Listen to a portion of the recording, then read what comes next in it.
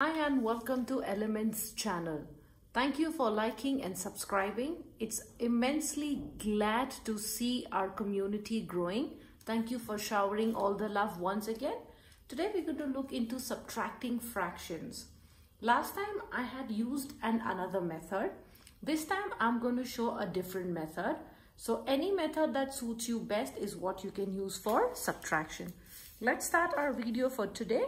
The first question reads is 2 5/6 minus 1 5/12. Here what we're going to do is, as we see, I have my 2 wholes and 1 wholes. The fraction we see is 5/6 and 5/12. So as my denominator is 12, I will try to make this as well 12. So we know 6 times 2 is 12. And 5 times 2 is 10. So let me write this as I solve the equation. 5 times 2 is 10. 6 times 2 is 12, right? We are meeting the denominator. Minus 1 wholes, 5, 12. Now I'm going to individually see my 2 wholes and 1 wholes. So 2 minus 1 is 1. 10 minus 5. Now I'm looking at the fraction. Okay. First I dealt with only wholes because I'm subtracting. So 2 minus 1 is 1. 10 minus 5. Now I'm dealing with subtraction.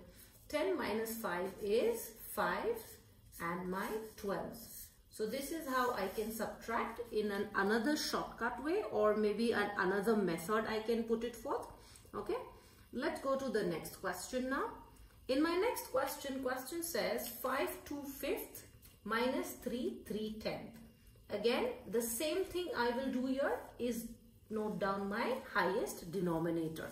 My highest denominator that I see is 10. Therefore, 5 times 2 is 10. We know that. And 2 times 2 is going to be 4. The number that I multiply my denominator with is the same number I multiply my numerator with.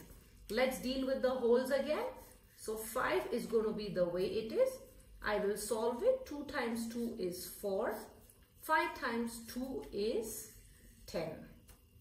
Minus the 3 wholes and 3/10 I will write it the way it is. Okay. Now I will take my wholes. I will deal first is with my wholes. So 5 minus 3 is 2. Let's deal with the fractions now all alone. 4 minus 3 is 1 and 2/10. So this is how I got my answer for the second one. Let's look into the third question. The third question says 4 1/2 minus 2 5/8. Okay, here we are going to give a keen eye. Why? Let's look into that. As I solve, I will guide. I have my wholes as 4 and 2. My denominator, the first thing I will suffice is my denominator. So 2 times 4 is 8. Now I have met the need. Same number I multiply up as well. Let me open the equation.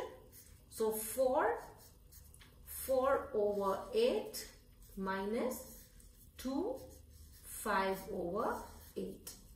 Now before I deal with the wholes, I have to look into the fractions as well. In subtraction, can I subtract with a smaller number? Can smaller number subtract a bigger number? No.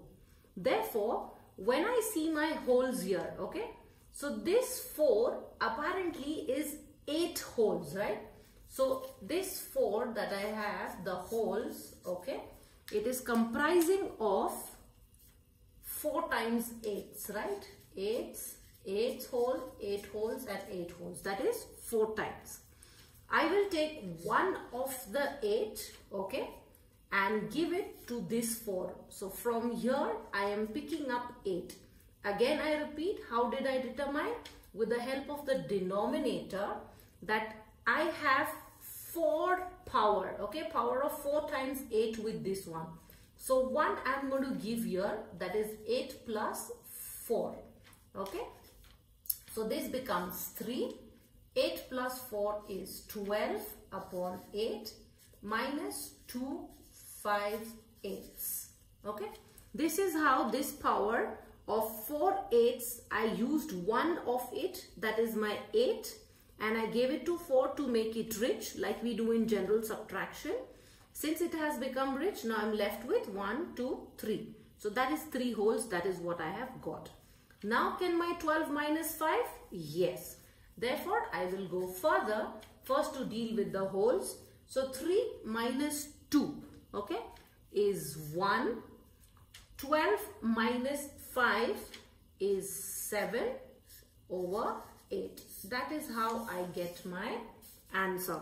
I repeat, I took the wholes first, okay. So 3 minus 2 is 1.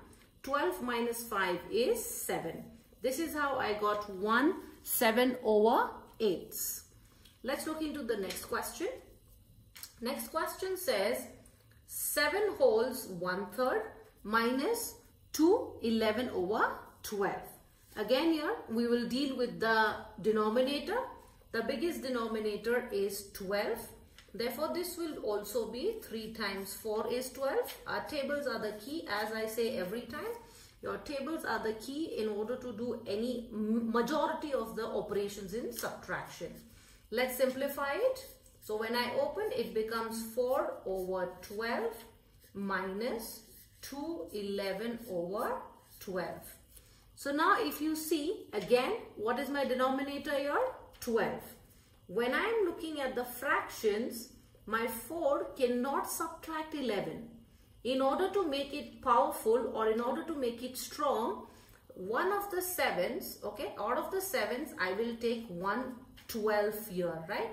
Because the denominator is 12, that is what the wholes are comprising of. So I will take 12 plus 4. That is how I made it rich. Because I took 1 12 from here, this will become 6. 12 plus 4 is 16 over 12 minus 2 11 over 12, okay. Now I will easily subtract, because first I saw my fraction 4 over 12 will not be able to subtract 11, right? 4 cannot minus 11. So I made it rich by taking the 12, okay, because the wholes are 12. That is how I got 16. Now I can first deal with the wholes. 6 minus 2 is 4, and then 16 minus 11, okay, is my 5 over 12. So this is how I answer, or we can subtract.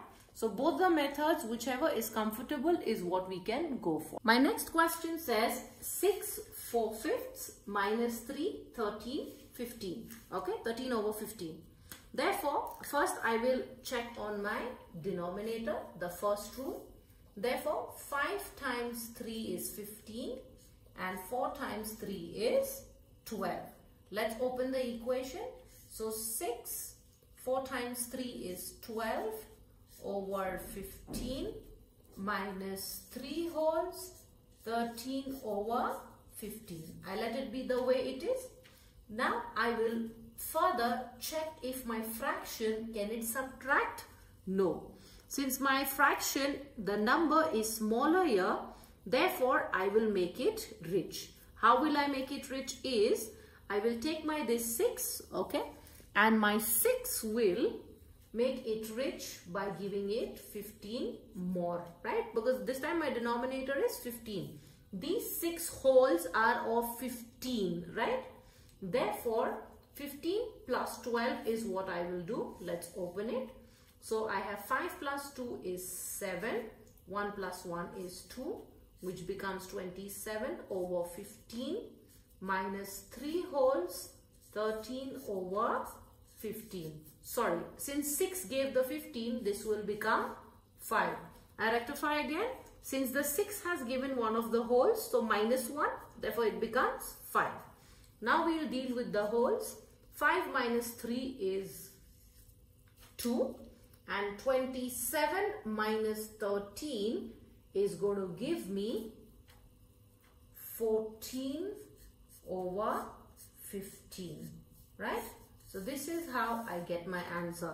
We can perform the subtraction in a rough column if you want. Alright, so 3, 4, 5, 6, 7. 4 and 2 minus 1 is 1. That is how I got 14 over 15. Let's look into the last question. That is 12 wholes 3 upon 7 minus 3 wholes 9 over 14. Therefore, I will first deal with my denominator.